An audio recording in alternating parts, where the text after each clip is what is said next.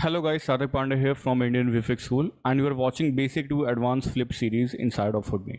If you like the content, make sure you subscribe and join our Facebook page. You can also head to our website and check out our courses on Houdini, Phoenix FD, Tyflow, etc. and book yourself a 7 days free demo class. And watch by yourself how some of the students have made to the top studios in just 2 months of our course. Alright guys, so welcome to this first part of our foam series. Okay. So in this part, first of all, we are going to see like how we can make the source for the form. So like whenever there is a simulation, whenever there is a flip simulation, so in order to create whitewater, we need to create the whitewater source first. So that means like what are the places from where the whitewater is going to emit. Okay, and yep, let's start. So first of all, I'll just set up a really quick basic flip simulation. Okay, and if you don't know about flip simulation, you can just watch our basic to advanced flip series. Okay, and like we are having more than 2 flip series, and you can just start from the completely basic, completely beginner, and you can really go to a good level. Okay, all right. So first of all, we need a flip object. So flip object helps us in bringing the data, like what we want to convert into particles. So by default, we have this box already. Okay, then I will add a flip solver. So this is the brain for the flip simulation. So all the solving happens over here. Let's not go to this dark realm. Okay, let's stay on our realm only, and we can just connect it like this. And now let's add a gravity force. Okay, so yep, we will have something like this. And right now the bounding box is really big, so I will just decrease it. I'll put it to a size of 555. Okay, and yep, so we are having something like this.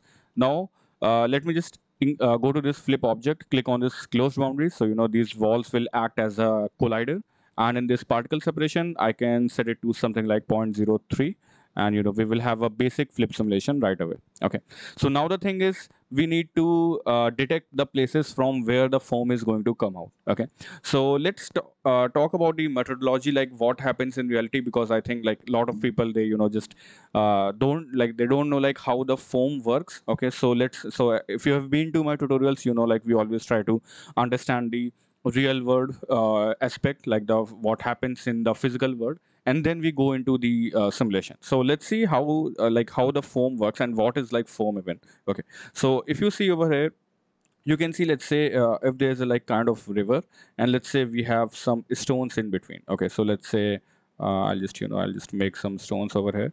So let's say we have some stones, okay, in the river. Okay, and we have a river over here. Okay, so the river is flowing like this. Okay, so when it's moving in a straight path, it doesn't really produces any kind of foam. So this is known as, I mean, obviously a river will never flow in a in a complete straight path, because there's like always bending and curves and all those stuff going on. So whenever the river, it collides with anything, like it might be stone, it might be anything. So what happens is, it changes its path. Okay, and that is like those things are like calculated by the vorticity. Okay, I mean, vorticity means like the churning of the like velocity. So here you can see, I mean, we cannot use the velocity aspect. So let me like really make this thing really clear. So when something goes in a straight path, it has velocity. Okay, so velocity is there, but there is like no vorticity. So vorticity, it doesn't have any vorticity. Okay, but the thing is, when as soon as that particle or anything, it starts changing its direction. So let's say if the vector was like, so that's what it is. Like if the vector is completely straight, if it's just going into one direction, okay, it won't really have any vorticity. But as soon as it starts changing its direction, it will have vorticity. Okay, and as soon as anything has vorticity, it produces foam. Now let's talk about like how does that thing even happens in real life. Okay, so what happens is, like when we, so this river is coming in a straight path, and when it gets collided with the stone, it will start having all those motion. Okay, so the water will start having like disruptive motion. Same over here, it will collide, it will go up in the air, and it will fall. So like how is like how is it even forming that foam? Okay, so let's first talk about like what is foam, and why is it so that we see foam in some river, in some ocean, but we don't see foam everywhere. Okay, so what happens is, like, what is foam? So foams foam is like nothing but it is just air bubble. It is just air which is trapped inside our water. So let's talk about water, like how does water behave. So water, like let's say if you have water in a bucket, so let's say we have some water over here, and if you move your hand inside this, okay, if you just disrupt the static water, what will happen, you will see some bubbles, okay. And those bubbles are, so when you so let's say if you completely submerge your hand inside the water, and if you move your hand, so nothing will happen. But let's say if you're on the surface and if you start like splashing the water, you will see that it will start forming these small bubbles, okay. And after like maybe just after 1 or 2 seconds they just burst. And the reason is because like every water, it has a surface tension. So what is surface tension? So surface tension is like the property of the water to behave like an elastic membrane. So whenever we have two liquid droplet, they will always try to converge into each other, and they will just try to form one, okay. So water, it behaves like an elastic membrane, so it always tries to collapse itself, like it always try to have its volume in a like least surface area. And that is why we always see water droplets. We always see spherical water droplets and not square, because in any moment of given time, like sphere will always have the least volume because it doesn't has any corner. So that's why we always see round water droplets. Now what happens is, when we talk, so this is a clear water, it doesn't has any impurities. But when we talk about river or ocean, so what happens is we see more foam over there. And the reason is because the surface tension of the water, that reduces when we talk about river, or maybe any dirty water. It doesn't have to be dirty, but what happens is, like whenever, so let's say if you mix soap in water, what happens is you will see a lot of bubbles, because it directly affects the surface tension of the liquid. So it's affecting the surface tension, the surface tension, it reduces. And that's why when the air gets trapped, so the water is like not able to contract itself, and the air remains over there. So that's why we see a lot of foam. So same thing happens over here. As soon as the water, it collides with these rocks, I mean they bounce and all, okay. And what happens, so when this disruption happens, whenever water collides, and it rises and then it falls back on the water surface, so it takes lot of air with itself, and that air just goes back into the water. And so now it's trapping lot of air, and that air is like not able to reduce, like release, because those are air bubbles, and the surface tension of the water is less. So that's why we start seeing these foam. So foam is, once again, if you just look at really close pictures of foam, you will see those are nothing but just some air bubbles, and that is what it is. So in order to produce foam, how we work in flip is like, whenever the liquid is going in a straight path, we don't have any vorticity. But as soon as it changes the path, so that means it's getting collided somewhere, and that is the place. And so what we do is we take out these so let me just explain. Let me just change the color. And so what we do is we like somehow like take these particles only. We remove these particles, we just take these particles, and we source these particles to the white water solver. And from here, new white water is generated, okay. So that is about the like how we work with the, like that is how we tackle the white water simulation, okay. All right, so you can see we already have this flip simulation. Now let's just go ahead and start doing start making these sources. So the one thing that you really need to do before doing this is like go to this flip solver, and in order to calculate vorticity, we need to turn it on. So go to this particle motion vorticity and just turn on this add vorticity attribute. So that is it. Now let's just go back, and I'll just call it flip. Let's do a control C. Let's make a geo folder. Okay, let's go inside it, and let's add a dop.io. Okay, and you can just paste this network path over here, and let's choose flip fluid. So once again, I'm going really fast on this topic, because if you want to see the basics about flip simulation, you can just go ahead and watch our previous tutorials. Like they are like completely, if you don't have any knowledge in Houdini, still you'll be able to follow along those courses. Okay, so just go to our channel and just check it out.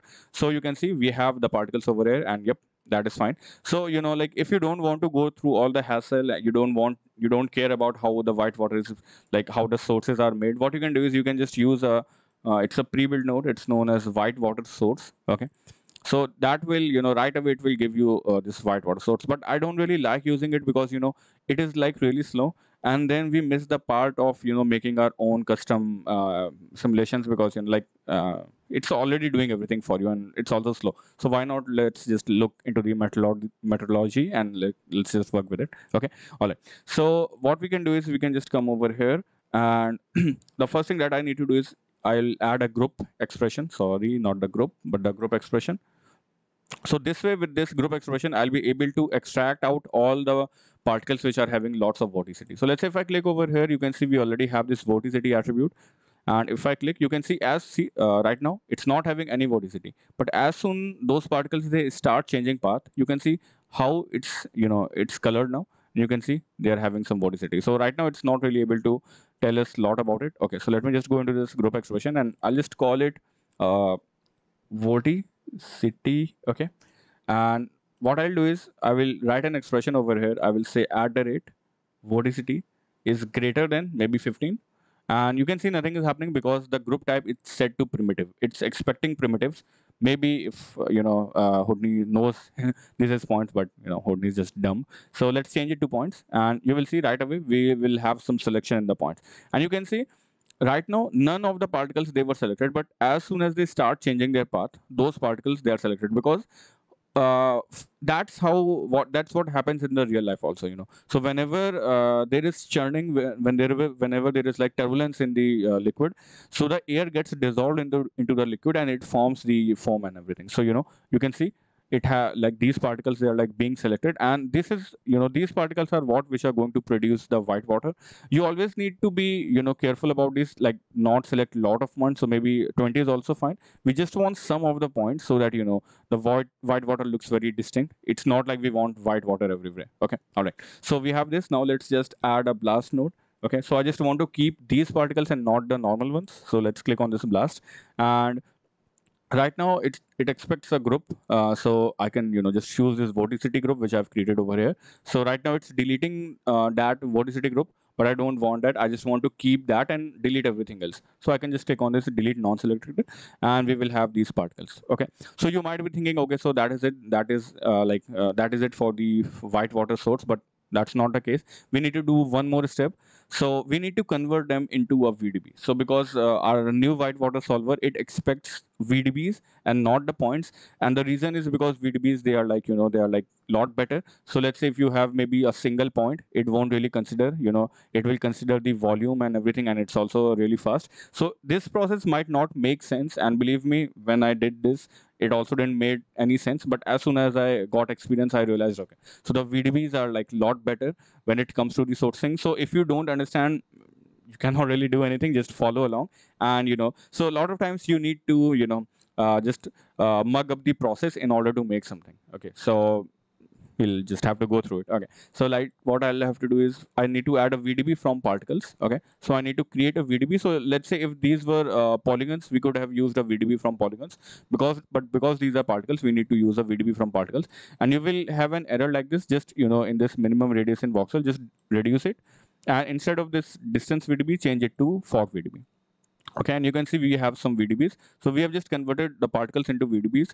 And in this voxel size, you can also increase it. Maybe you can just link it with the flip simulation. So what you can do is, you can just come over here, the particle separation, whatever you have over here, copy parameter, and you can just do a paste relative references over here. And, we have these VDB kind of this smoke. And this is where our new white water particles will be sourced. So could we have done in this way? Yeah, we could have done in this way and it would be like exactly the same. But the thing is, this is just a little bit better. You can see we were having some particles over here and those are just gone over here. Okay, so VDB, it's like, a lot better to use. Okay, so it will just clear out those small noises. Okay. Yeah, so we have this thing. Now we can just add a null over here, and I have missed one step, and I'll show you that in the next part when we are going to actually set up our white water simulation. So that is it for this part, and we can just call it white water source. Okay, so that is it. That is how we create white water source, and you can also cache out your flip simulation, but we are just going to do in the last part. Right now I'm just explaining the process itself, and these are the places from where the white water is going to emit. All right, so that is it for the first part. I mean, because creating source is like like understanding source, like how white water generates, how that thing get produced. It's like very important, okay, because that is the only way we can, you know, really tweak these simulations later. Okay, so that is it for this part. Let's meet in the next part and we will see like how we can simulate the white water itself. Okay, bye bye.